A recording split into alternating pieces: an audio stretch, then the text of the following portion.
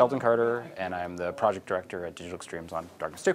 Darkness 1 was definitely considered a cult hit, and I think it's a great game. We're fans. It's like this game is like a game that's made by fans of the first game. So it's not, we don't feel any added pressure. We feel like it's a privilege that we get to work on it. In terms of differences between Darkness 1 and Darkness 2, I think the key difference is kind of like the quad wielding that you probably saw in the demo there. Basically, the demon arms are things that you're always using. You've got, you can grab a car door, it can protect you, you're shooting, you're slashing with the other demon arm, you're throwing it, cutting guys in half. So it's more of a it's a more action focus to the game. Narrative is still super important. It's kind of our main pillar of the game, is in service of story. But in terms of combat, I think that's where we're different from Darkness 1. In terms of the art style, we call it graphic noir, and we drew our inspiration directly from the comic books. So if you picked up a version of the Top Cow comics and all together and you just kind of rifled through them, the colors are going to pop out at you, especially the red from the blood and the blacks. And we wanted it to feel like that. We wanted it to feel like when you're playing this game, you feel like you're playing a graphic novel. So we really concentrated on the high contrast lighting, just like the graphic novels look like. We concentrated on the hand-drawn textures and kind of a hatching on the characters and in the environment. So really, we just wanted it to be like what we read and we all loved.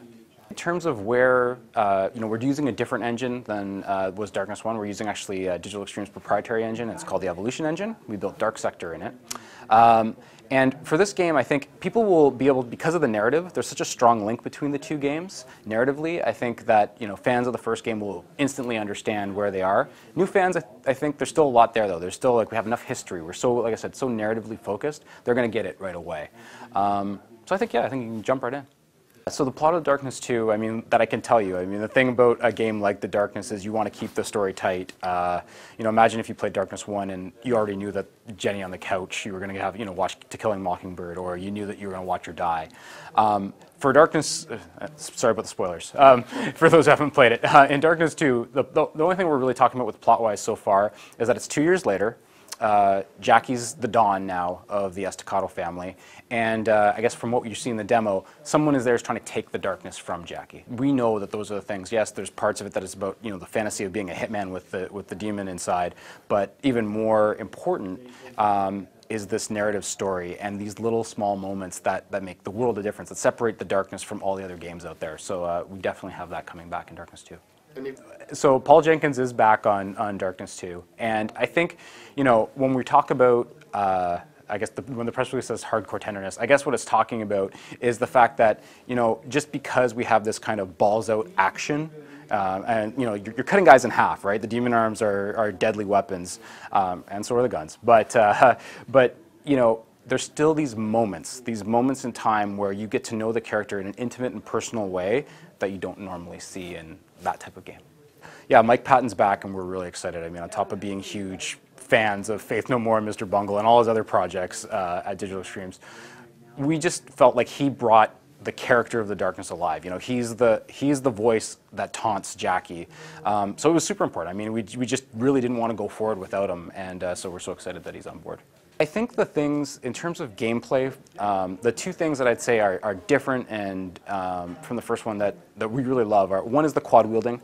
So I think just that ability, again, to be able to do multiple things. Every time you approach a combat encounter, you're thinking about, wow, I've got all these tools. I've got grabbing and throwing. I've got slashing. I've got one gun, two gun, shotgun. So it's like all these things kind of in one package. The other side of that is the Darklings, or the Darkling in Darkness 2. In Darkness 1, you had this kind of set of gameplay tools that you'd command and you'd solve puzzles with. And while it was interesting, they didn't really have a character. And Darkness 2 is a personal story. And the Darkling is now the sidekick character. He's someone you care about. He does a lot of the same things that those guys did, except he does them in a way that is unique to himself and has story impact. What we liked about the Darklings in Darkness 1 was that there was a comedy element to them. So we want to keep that. In the demo that you just saw, he's peeing on a corpse. He's still got these kind of things. They still have this kind of crudeness and funniness to them. But at the same time, there's a personality and a character as well. I guess for us, we've been working on the project for about 2 years. So for us, it just started once 2K came to us and said, hey, do you want to make the Darkness 2? And, the fans were like, yes, please, we'll do that. So, for us, it hasn't been that long that we've been working on the project. Between between games, yeah, hopefully that just builds the anticipation. It was a great project for Digital Extremes. I mean, when you have a publisher like 2K that comes and says, hey, we've got this property, it's Darkness 2, do you guys like it? And you've got this huge contingent of us who just love that game. I mean, it was let's jump at that opportunity. I think our goal for the Darkness is just, I mean, we don't, at least as developers, we're not thinking so much necessarily about, is it going to blow up as a huge hit and franchise? We're just looking at, how awesome can we make the story experience for the player? How awesome is the gameplay experience? Hopefully the rest of the stuff just kind of takes care of itself.